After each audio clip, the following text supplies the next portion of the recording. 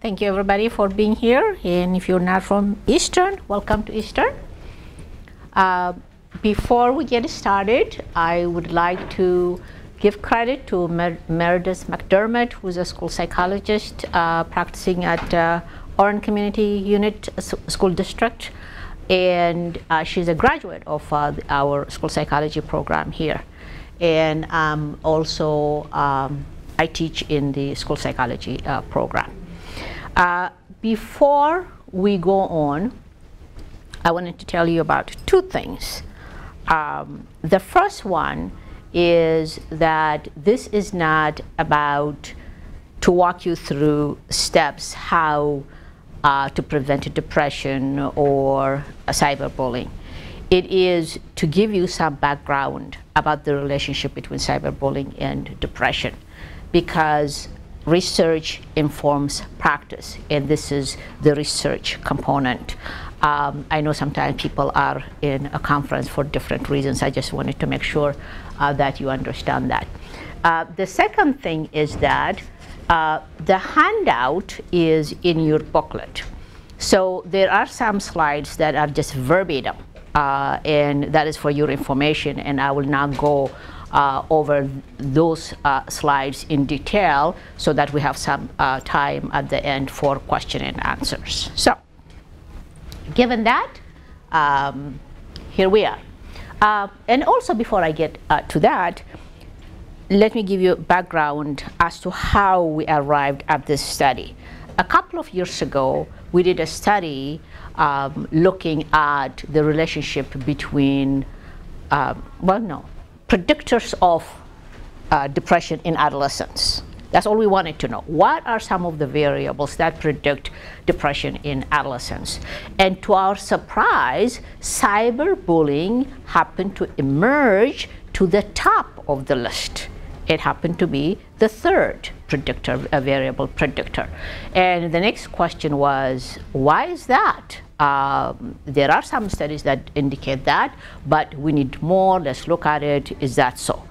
So that's how we came to do this research. So the purpose of the study was, first of all, is it a relationship? If there is a relationship, what do adolescents themselves think should be done? And then that will also inform us about which direction we're going to take. So simply defined, cyberbullying is that willful, deliberate harassment, that repeated harassment that is passed from one person through the media. And by the way, Patchen is your keynote speaker. If you had gone to his presentation this morning, and some of the work here, it really depends on his work too. We used his scale as well. Why study cyberbullying? We know that a lot of people have recognized it's detrimental to children. Even the American Academy of Pediatrics says that the most common online risk for all teens is cyberbullying. We also know that it has a high prevalence rate, from 14% to about 49%. And you wonder why such variation. And it depends on the sample you have, the area. Some areas have higher incidence than others, so that explains that. But even 14% is a little high. So we need to look into that. It's also in the news. One of the most sad event that we have seen lately is that Hope Witzel, who unfortunately sent a picture of herself to her boyfriend, who was tormented to death. That is referred now to as bullycide instead of suicide. Is called bullycide. And lawmakers have also gotten into it. Every single state now has some sort of law that tries to deal with bullying. Period. There are about 5 states left that do not have those laws, and they seem to have to be in the southern type of the part of the country. And we also have seen, because of those laws, that we're beginning to see persecution of people who do perpetrate. And then another desperate attempt by schools is that some schools are hiring companies to watch and monitor the activities of their students online. That is a more expensive way of doing things because it doesn't teach our children much. What we need to do is enable them to be able not to deal with that. So some statistics to throw out to give you some background from the National Center for Education statistics from 2009. It seems like the prevalence rate we looked at earlier, it really might even be higher than 40%, and it's higher at a younger age, but it gets better as they get older, luckily, but still at 20% at the 12th grade level, that is still high. Where do you think Illinois would be when you look at states? Where would you guess? Anybody just throw out a number 30 in the states, number 1, number? Huh? 5%. Top 5%? 5%. You're right, top 25%. We are really competitors. We're pretty good, aren't we? When you look at the population, California and New York, and here we are number 3, that is pretty high. So we have the issues that we have to address. This is verbatim in your handout, and the only reason I'm putting it up here is so that you can appreciate that cyberbullying happens in so many different ways, and it's hard to detect sometimes. And girls seem to focus on some of this than boys, so it's a little tricky to say which one is which one. But it comes in many different ways. So this is verbatim in your handout. When we look at traditional bullying, is it really different from cyberbullying? And if you look at the definition, it's really not any different. One is face-to-face, the other one is through the media. But in both cases, is that repeated over time harassment of others, and that is deliberate. And it's about 15%. It has been stabilized for quite a while now. Is there a relationship between traditional bullying and depression? And the research does suggest that there is a relationship. So it may not be that surprising that there is a relationship between cyberbullying and depression, given that it has been established that the traditional bullying does seem to be related to depression. So very quickly, as you know, when you do research, you have to depend on the current research. And that's what guides what you want to do. So what this slide is doing is just give you a little sample of the research we looked at that supports our research. Wang, Nessel, and Iantoni did a large study, over 7,000 students, and they looked at all the types of bullying and depression. And what they found out was, yes, there is a relationship between bullying and depression. And the victims, if there's a high victimization, there's going to be more depression than the bullies. Now, there is a theory that suggests that any involvement, whether you're a bully victim or bully victim, bullies can be victims themselves, that there is a level of depression involved. But in their study, it seems like victims have a higher level of depression. And then Lee did another study that sort of looked at the attitude of children. And obviously about 42% of them did nothing when they saw abuse going on. And 70% said they watched it but did not participate. So it's almost that bystander type of effect. And when you look at the last percentages, when you look at them separately, they look like, okay, 46% did nothing, but 35% says what happens online stays online. But when you put them together, that's a high percentage of students who have decided to do nothing about it. They don't even think, it's almost helpless situation, they don't even think that it should be reported. So that is a concern. Another thing that the literature also suggests is that if parents are involved in children's lives, in addition to the children themselves having some affiliation and connection to the schools they go to, then the cyberbullying may not affect them that much. So what I found out was if there is low parental involvement, the depression is going to be higher. And if they have a sense of belonging to the schools, the depression is going to be lower. So that's what they found out. So our research, this is just a sample, our research is based on this understanding. Am I going too fast? When I get excited, I go too fast. I normally tell our students to go like this, so like a little break. All right. So what is the effect of bullying? Of course, you're not going to see black eye or a kid crying or whatever, but there's no physical injury that you see, but it does hurt. And what is tricky about cyberbullying is that it mimics other things. So it's very difficult to say, this is what it is. Look at this symptoms.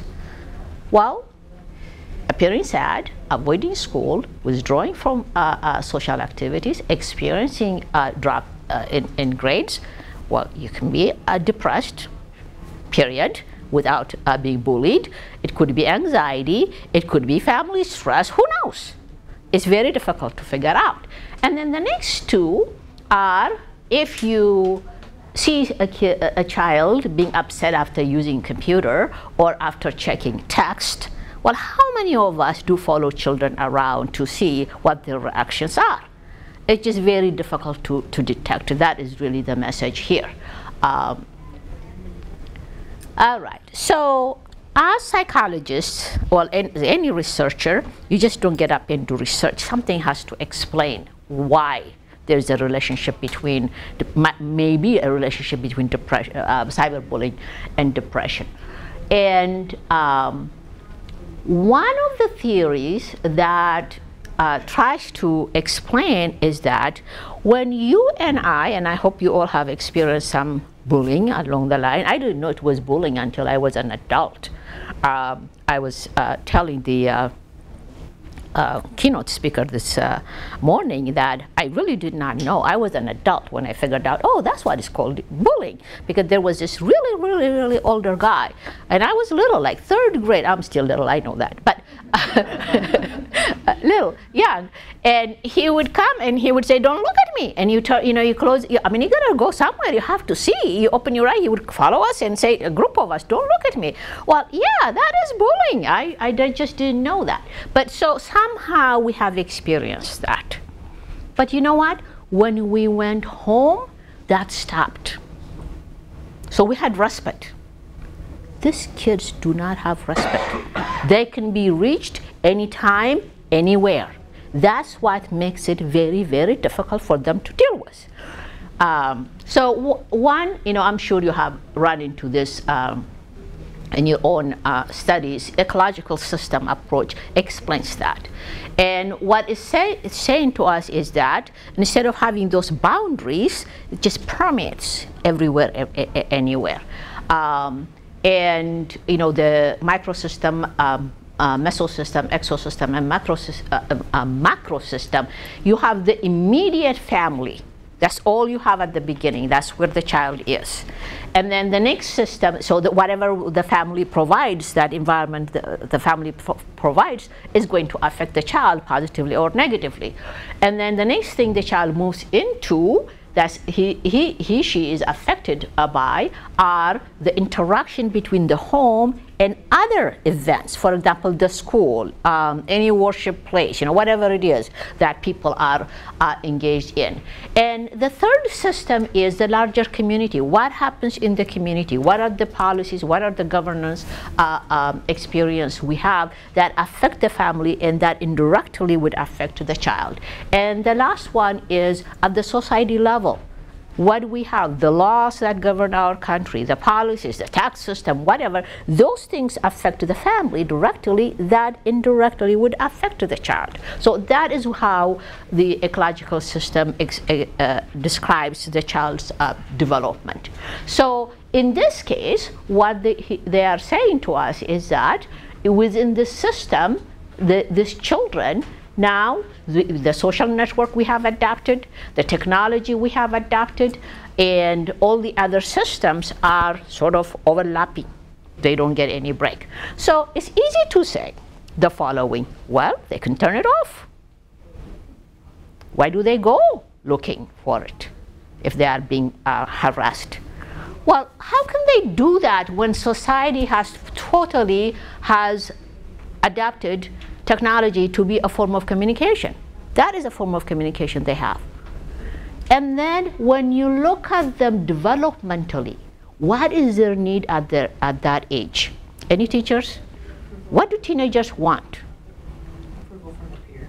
Exactly, approval from their peers. They want to be accepted. They want to be with them. That's where they want to go.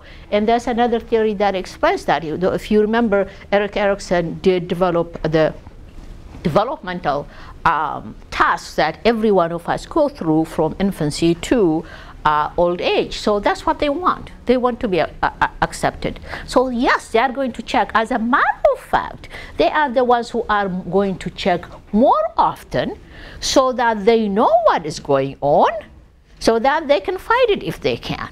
So it is a very difficult task they have. The next one is just the graphic explanation of that. The original was done with solid lines, and now because of this permeation is a little open. Okay, so what do we want to do? Now we understand this. We asked 3 questions and 4 questions actually, and 3 hypotheses. The first one is the relationship between cyberbullying and depression. And if there is, who is going to be more likely depressed? And then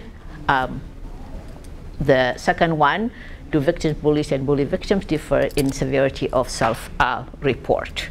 And the last one is, does really parent involvement and school connecting do those two make really a difference? Do they buffer depression? And then the last one, what do students want? What do they think we should do?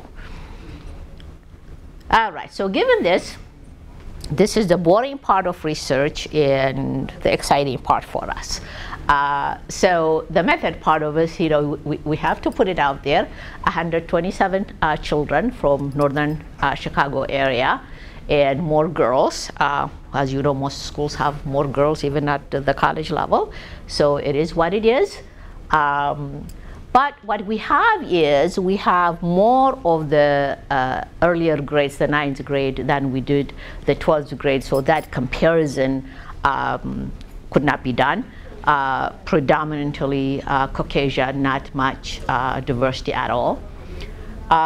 We used instruments of online behavior. This was all online questionnaire that was put from Patchen's work, and also Wang and Nassel and Yanti. And that was for the depression scale, because you have to have a scale to measure whether they really have depression or not. And this scale by itself has the DSM. The DSM is the Diagnostic Statistical Manual, which is the Bible for mental health diagnosis. The Bible, whatever else, other books that we love. So then finally we asked 2 questions. What do you think should be done to stop cyberbullying, and how is cyberbullying reported? And then demographic information, do you have a computer, do you have access to internet, how many hours do you spend, all those types of questions, so that we have some sense of their technology use. Obviously, we can't do anything without having the institutional board, the human subject board, approve something. And then when you're working with children, you have to have the parental consent and, of course, the student assent given their age level.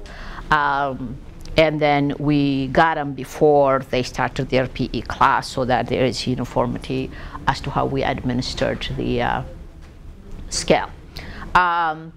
Design and data analysis, this is a correlational study, so we cannot claim causation. We don't know what caused what.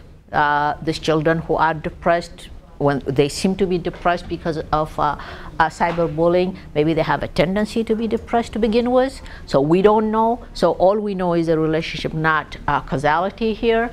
And then we did frequency and multiple regression to look at mediating factors, for example, the parental involvement in school belonging. All right, so what did we find out? This is the fun part. What we found out was, first of all, this sample was totally wired. There's no doubt about that. So 100% they had a computer at home. 96% had internet, and which surprised us. 65% said only they spend 1 to 2 hours online. I don't believe that. There's something wrong with that picture. It's the average. Obviously, you have the extremes. So at least it gives us some idea. And 96% owned cell phones, and as many used them for texting. So it is pretty high use of technology, and this is not any different from any other group, I don't think. So they are wired, and we also found out that cyberbullying was really prevalent among this group. 47% had posted something online about somebody else, and 39% had text those messages. But at the same time, 70% had received upsetting texts for themselves, and 48% had posted on Facebook. So it's similar, consistent to what other studies have found, that there is variability, but it just seems like it's 30% or above is going to be a fair assumption of what is happening out there. Hypothesis 1 was supported. There's just no doubt that there was a significant relationship between cyberbullying and depression, and that 18% of the variance accounts for that. Which is pretty strong support. Girls seem to be more bullied than boys. I'm sure we could spend the rest of the day talking about why that might be, but that's just the way it is. And we grouped together the ages instead of doing 9, 10, 11, 12, because the numbers went down as the grades went up. We lumped together the last 2 years and compared them to the 9th grade, and we didn't see any difference between those two groups. So hypothesis 2 was supported too. There was a strong relationship between victimization and depression. So even though the current research shows that any involvement in cyberbullying, whether it's being bullied or being victim, exposes you to depression, in this study at least, the largest relationship was between victimization and depression, and the variance was very, very strong. It was 30%. So that's a pretty strong indicator of that relationship. So hypothesis 1 and 2 were supported. So what about hypothesis 3? Are we good on time? Oh, okay. Okay. Hypothesis 3, well, it was partially supported. And the reason is, you know, parents can be involved with their children. They can drive them all over. They can bring the cupcakes and all that to school. That is involvement. But if they don't monitor, it doesn't seem to make a difference. So it is when parents monitor what their children are actually doing, especially online, that it makes a difference. So parent monitoring and good relationship with teachers, they seem to make a difference.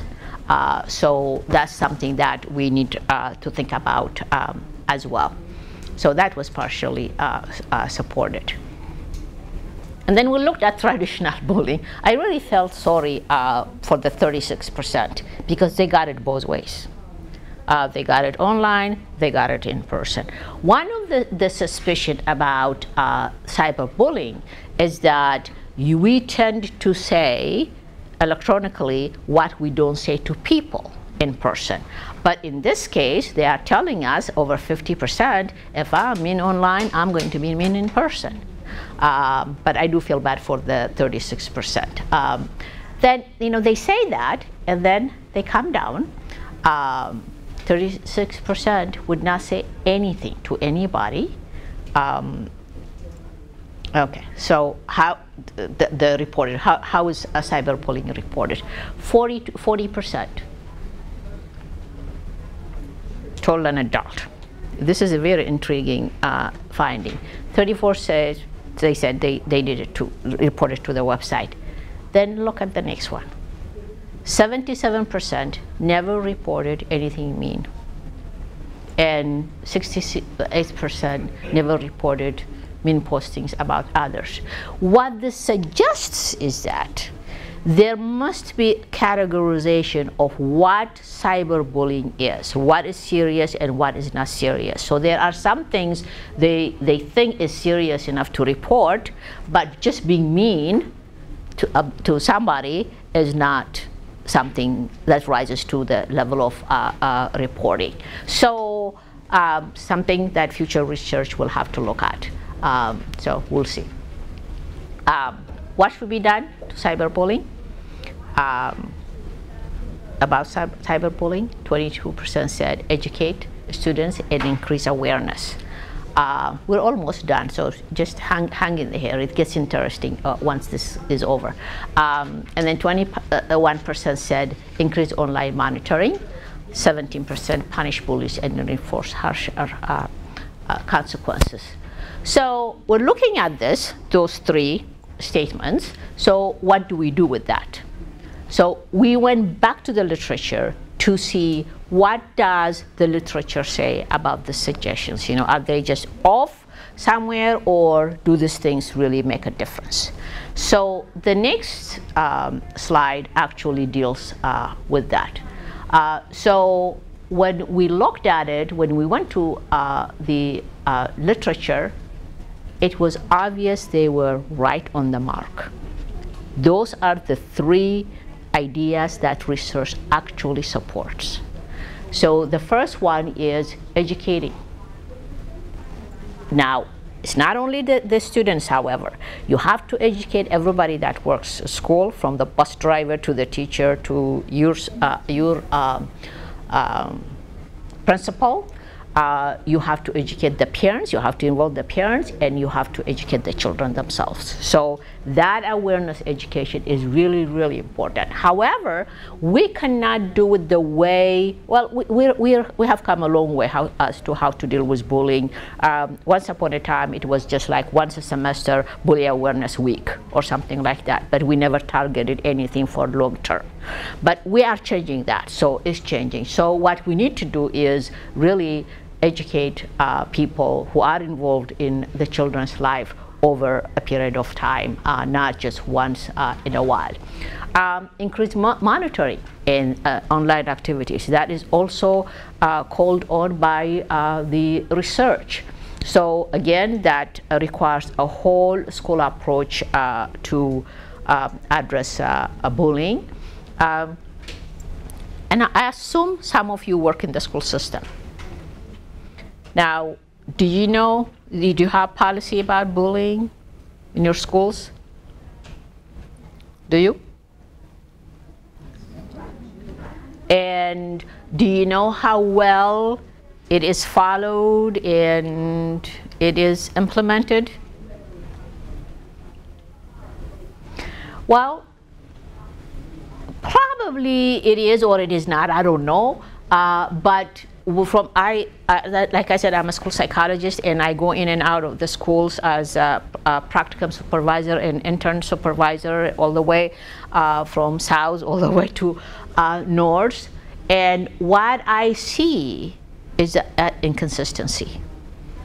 Until we have consistent implementation of what the policy is, it is not going to make a difference. It's almost like when you're raising little children.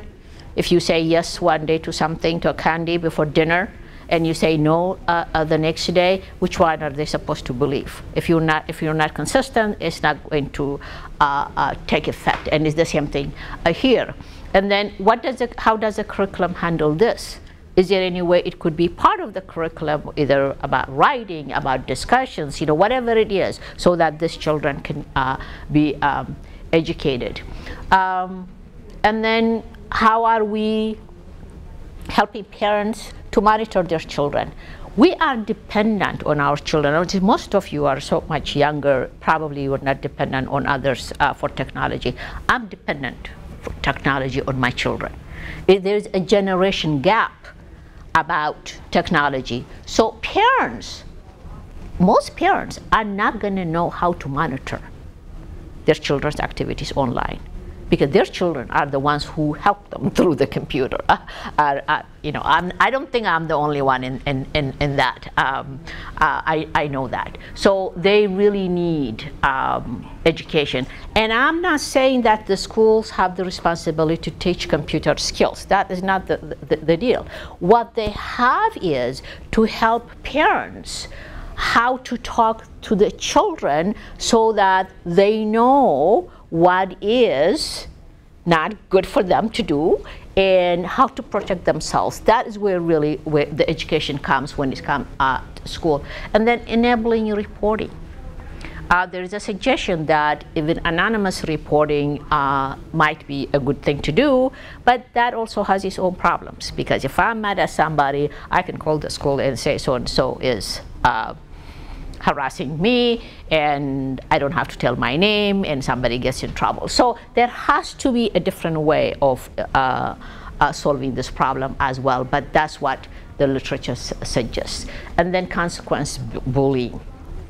We know that, we talked about the consistency. We know that younger children seem to respond better to loss of privileges. So if you cannot go outside for recess, for having done that, that means so much more important to a second grader than it is to a middle schooler. It just doesn't work. So what works a little more with the older children is restitution, having a conversation, giving a rationale how their behavior impacts others, and find a way how they make up to that person they are harassing. It doesn't even have to be directly to another person, but they can even do community service within the school for having engaged in whatever they engaged in. But these things require commitment, require time, and the challenge for schools and for teachers is that this high stakes time where they have to prepare students for the big thing at the end of the year, and their livelihood is affected by how well the children perform. To ask them to do this in addition to that is quite a challenge. So schools will have to come up with a different way of doing this. So then, okay, we have a sense that there is a relationship between cyberbullying and depression. These children have told us that educate us, monitor us, and give us some consequences for engaging in this behavior. We looked at the literature, and the literature is saying, yes, they are right. These are the things that we need to do. So then we said, okay, so if that is the case, there are all this anti-bullying, that programs. Look at the table downstairs, all those books with the bully stuff. Well, how do we know which one is good, which one is effective, which one has evidence behind it? So we went back to the literature again, one more time. This is the last slide. Stay with me so that we can have conversation. So we went back to the literature, and we arrived at this huge risk meta-analysis that was done by Farrington and Toffee, and that was funded by the U.S. the federal government. And what this group did was not only they looked at all the different programs that are available right here within this country, they went to Canada, Italy, England, Ireland, most of the Scandinavian countries, and Australia. And they had criteria as to how they were going to evaluate these programs, and they did. And this is the conclusion they reached. None of the programs that you can buy out there or you can learn about out there are all evidence-based. And instead, what they did was eventually, they took a small part of the evidence-based activities from each program and came up with a model of what they thought should be helpful for schools. And that is the last slide for this part of it. The first thing is you need to have needs assessment. You have to figure out what is going on in your own school. You know, what is the level of bullying in your school? You know, do you really need something like this? Because if you don't need it, there is no reason to go there. So we need to do needs assessment. And Patchen's work by itself, it really is a good scale. Cyberbullying and online aggression survey is free, it's out there. Schools can download that and administer it to the students to figure out what. And the students don't have to put their names down. So they can do this without. And then the other one is Student School Survey by William and Guerrera. So, and there are others like this, but these are the two that seem to be very useful to schools. And then we have already talked about some of these things about the telling environment and educating teachers. And what Feg Peppers and Verlo Van Rock found out was that, first of all, bullied children don't tell others that they are bullied. And then teachers and parents never ever talk. And that's the word, the expression they used, and I shortened this. They do not confront bullies. There is some level of thinking, you know, it is what the children do to each other. So maybe it's something that would pass, but that's not the case anymore. An intervention for both bullies and victims. Both groups lack social skills. We know that victims are usually on the side of being a little shy or being non-assertive, while the bullies are the opposite side and they do not know how to problem solve. So if they have an issue, it's either hitting or verbal aggression, whether it is online or not. So they need to be targeted, period. That's the message. So what is the quality of the program that you are looking at? It has to be intense and long-term. It's not a one-day, a one-week thing. It has to go on. because you get new students anyway, so you'll have to keep it up. Is it age appropriate? What you do with a 4th grader is going to be so different with 11th grader. How is it implemented? Even a very good program, if it is not implemented the way it's designed, it's not going to work. So that fidelity is really, really important. And there are tons of stuff out there to help you check fidelity as well. And then is what you're doing working? That's why that needs assessment comes in, because you're going to know, for example, the number of complaints you have. So by the time you get to after implementing, you're going to progress monitor, are you making a difference? If you're not making a difference, there is no reason to continue this.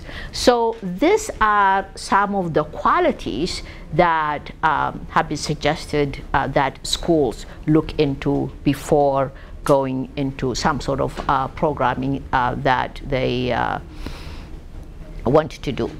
Then the last part of this is a new approach, and probably there's a lot of research in sociology area on this subject, and it's just becoming to for use for bullying, is what is known as defiance theory and restorative justice. What is that? Is that for defiance theory, some of these children who engage in cyberbullying, there's indifference about them, about what they do to others, and a failure to understand the impact of their behavior.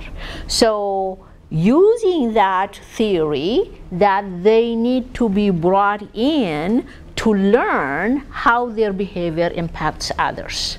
And then that question, why are they indifferent? Is it because they don't actually belong to the school community? And what could be done to make them feel they belong to the school community? So it needs to be addressed at that level. Restorative justice refers to the idea not only just working with the victim and not working just with the bully, at one point bringing those together for problem solving. It's almost like mediation. The way we know it is mediation. So that is really the new direction that bullying intervention is going to. So having said that, obviously there has to be some problem with any study. So let's just talk about what we need to do in the future. First of all, self-report is always suspect bias. So we have to correct for that and use some direct measure. And of course, correlational study, I have talked about that we cannot ascertain causation. So something in the future that needs to be done. But one area that we need to focus quite more is really testing for the effectiveness of intervention that we purport work and we try to sell out there. So with that, I'm going to stop and see if you have questions, comments, questions, your experience. After lunch is tough. I realize that. Any comments, any questions? Go ahead. Questions are on the survey you gave out to the kids. What are you asking them? What did we ask them? Yeah. Oh boy. See, what did we ask them? Well, all the demographic information as far as technology use is concerned. And then we listed, I'm just giving from top of my head, we listed all the different bullying that could ever occur, and we asked them how often they would have experienced that. And then we try to guide them, because when you leave it open like that, you know, how often is hard for people to think about. So we gave them, for example, 0 to 3, 4 to 5, 6 to 10 times a week, or something like that. So for all the bullies. And then for the depression, it actually listed the DSM-4 criteria for depression and asked them about that. We ask them about parents, you know, how many, if their parents have talked to them, how often their parents know when they are online, do they know who they are talking to, all those types of questions. If you are interested, you can give me your name. I can actually mail you the, send it as an attachment, the questionnaire itself. But like I said, we use Pachin and Swanson, whatever his name was, I forget now. We put those two together. So I can send that to you. Okay? What was the SES level of all the students that you? Well, good question. Very well to do. That's why they were wired. Because depending which part of the state you go, not everybody is wired. They might have the computer, but not necessarily access to the internet. So this is a well-to-do, affluent community in northern Chicago, the suburb of the northern side of the suburb of Chicago. So you might find something a little different if you had socioeconomic diversity, for example. There are some children, the only way they can have access is to internet is when they are in school or they go to the public library. Yeah, good question. Anything else? All right. Before your next one, you have, or is this the end? Is this the end? It's 3 o'clock? We've got about 5 minutes. This clock is off a little bit. Okay, this is a little slow. Okay. Well, it has been wonderful to have you on campus. Come and see us. Thank you.